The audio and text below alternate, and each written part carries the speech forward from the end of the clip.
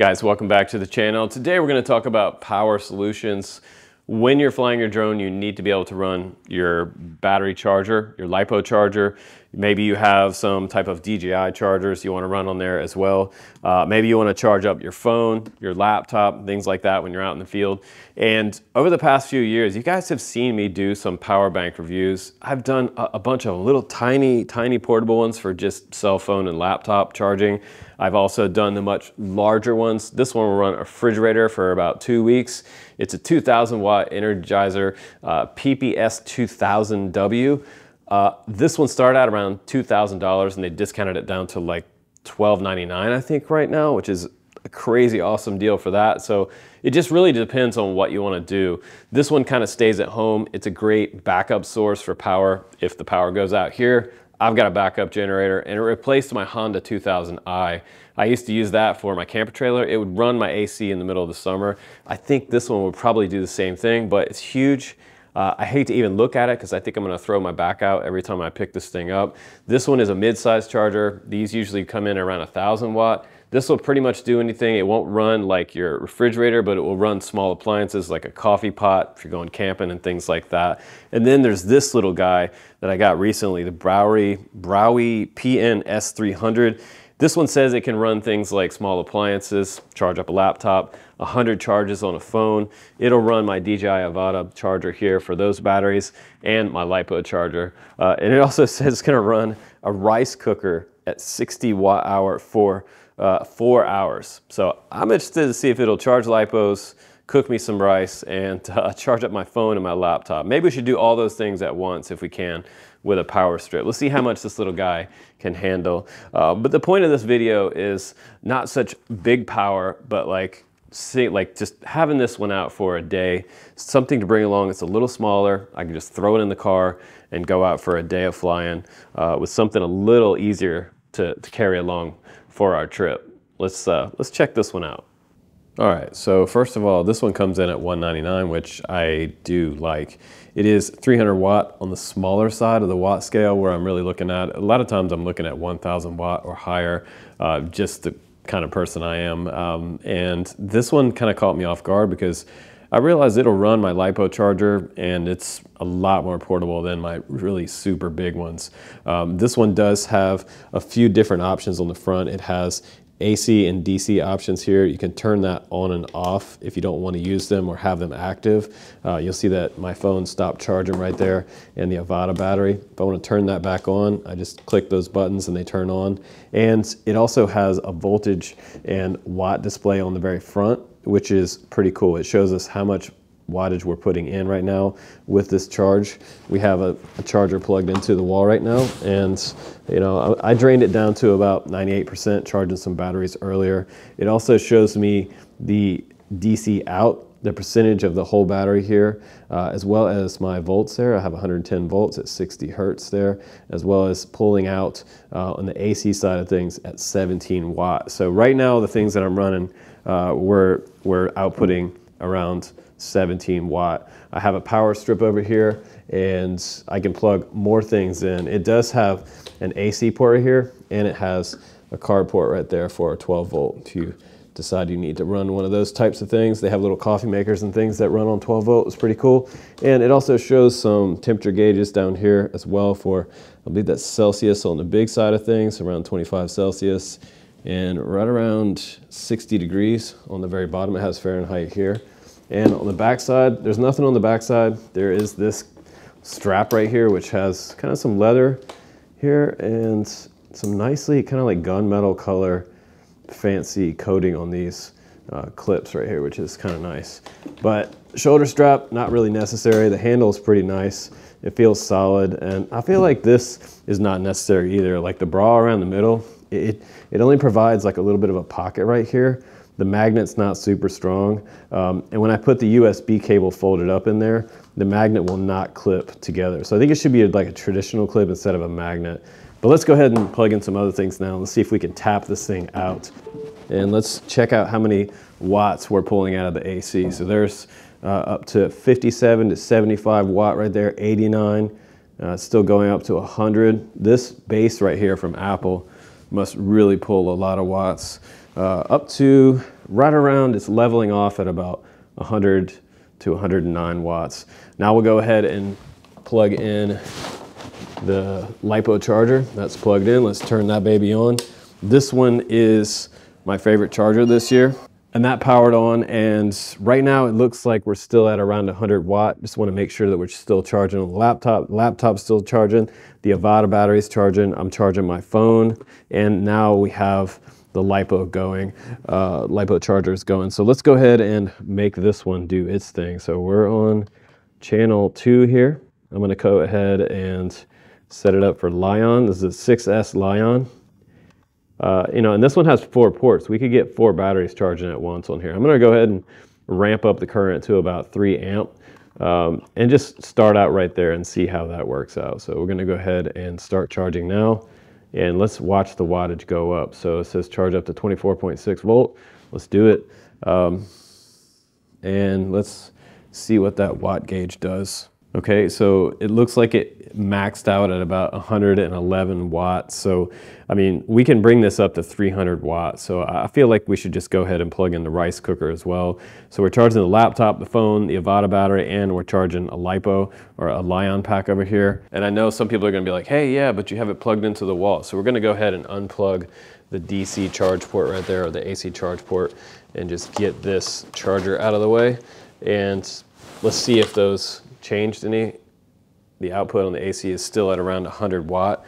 And this one's charging, right now I set it to like 3 amp right here for that Lion pack. Let's just go ahead and get some water and throw into the rice cooker. And let's go ahead and set it to fire it up. Now this is a 650 watt rice cooker. So I'm wondering if this thing can handle this one. This is not your average rice cooker. It's more like a restaurant quality style one that one of my favorite chefs uses. So I'm going to go ahead and go over to, let's just set it to, let's set it to white rice here. Okay, white rice. And it plays this cute little song when we start the cooking process, and all you do is hit the button cook. And now we're going to watch these wattages come up. So right there, we set off the alarm. Too much stuff, input voltage. So it turned off the lipo charger. And let's see, it's still charging the Avada, still charging the phone. And let's turn back on AC by itself. Up, tripped it again. So here, I'm not even trying to cook the rice. But yeah, if you have a rice cooker that's under 300 watts, I don't know if they make one, but this one at 650 will not run on this charger with everything else. So I think we should try to run some other appliance here. So that fast charge is done on that battery. I'm gonna have to grab another one. So just to stress this thing out further, I know what's gonna happen. I know this coffee pot's probably not gonna be able to run with everything else that we have charging, AC and the DC output. But you know, sometimes you just want that extra cup of coffee and you just want to, you know, top it off, put a little extra coffee on top of the coffee you already made this morning. Maybe your wife like drank the last cup. So I'm gonna go ahead and put that in there, put the carafe down here, and let's just set it to brew, and I guarantee it's gonna trip it again. Turning it on, I'm gonna watch those watts over there. Went to 256 watt, 264 watt over here. Okay, so right now it's holding.